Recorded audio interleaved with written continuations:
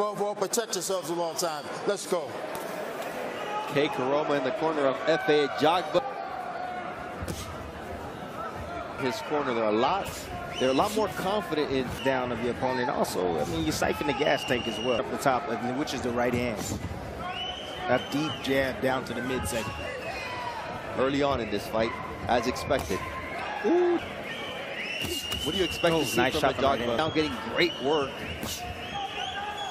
Jab with the jabber. Yep. You know, you can beat a lot of fights with his lead hand. You know, he's changing now, looking for him to, you know, really pay attention and go down to the body. Advantage for Goodall compared to F.A. Ajagba's jab. While he's jabbing. Right there. Nice right hand counter. You wouldn't have seen the counter right hand over a jab that was thrown from the wrong distance. He's going to have to find a way and sneak in behind. See, it's going to be about time. Good right hand underneath. Outside and move and pick up your feet. Change locations. Afterwards, so you can slip inside, you can slip outside, you can drop under. It's a single jab. Yeah. Single jab. So when you see the single jab, got to keep his distance. Excellent start. And on the 16th of November, line against Robson Conceição.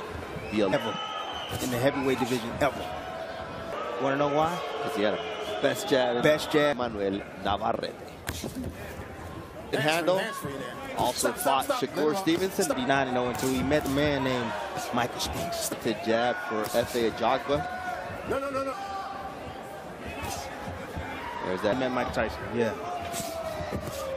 He got to get in and he needs to get out. He needs to weave in and weave out. Lane, they squeeze and weave in and out and go down. He got to be like a motorcycle. You know how like motorcycles. He has to, you know, I don't know how he trained for this fight and how he's sure. There's that big 1-2.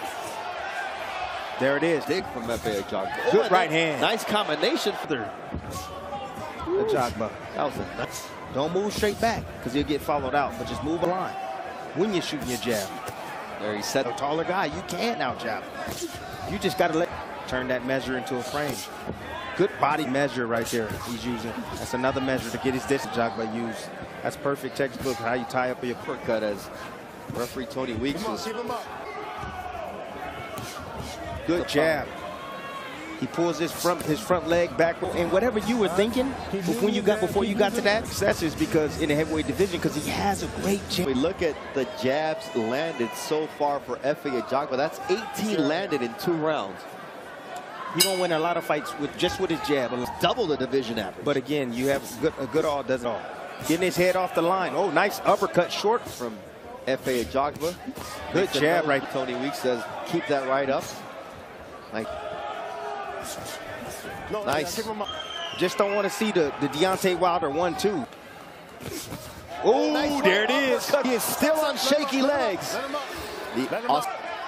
Goodall was looking like a person that just woke up. To hurting Goodall, and it's the right uppercut.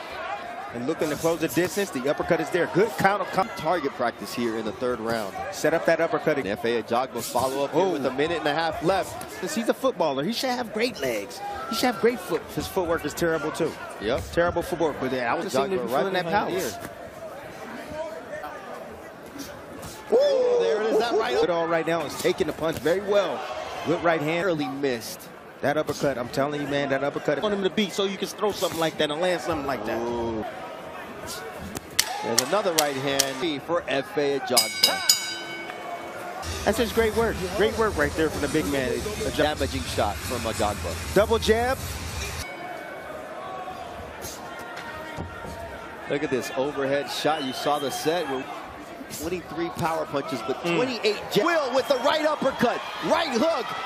Goodall on skates, and you see Goodall is in bad shape. He's going to finish the fight here in round number 4, and the fight is stopped by Tony Weeks as F.A. Ajagba gets the stoppage and the type of performance he needed tonight against Joe Goodall. I'm trying to let y'all. Referee Tony Weeks to step in and call a halt to the action. Let's send it up to Mark Chinook for the official time.